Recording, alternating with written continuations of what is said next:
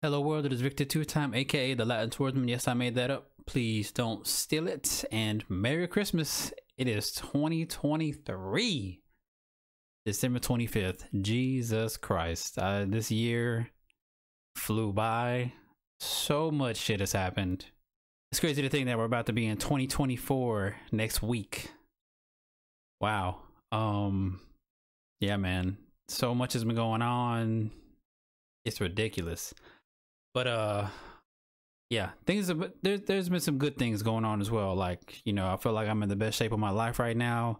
Mentally, I'm starting to get back on track.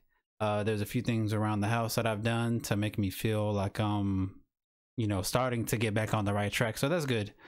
But you know, aside from all that, man, it's Merry Christmas. Hopefully everybody is celebrating with their families in, you know, some shape, form, or fashion, whether it's, you know, in person, virtual, or just over the phone.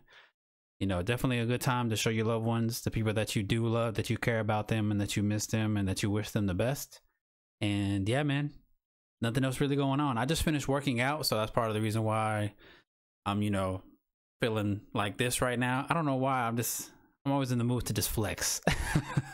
But feeling good right now, man. Had a killer pump today at the house because the gyms are closed due to Christmas.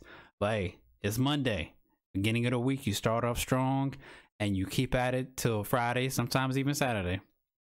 But aside from that, man, you know, if there's somebody that you haven't spoke to in a while, you know, wish them a Merry Christmas. Sometimes the smallest gesture can go the longest way.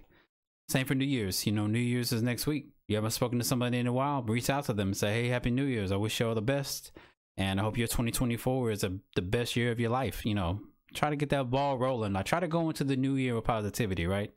But anyway, wish everybody a Merry Christmas, Feliz Navidad, and yeah, hopefully you enjoyed the video. If you did, make sure to drop a like. Don't forget to subscribe, and as always, y'all stay safe on the battlefield.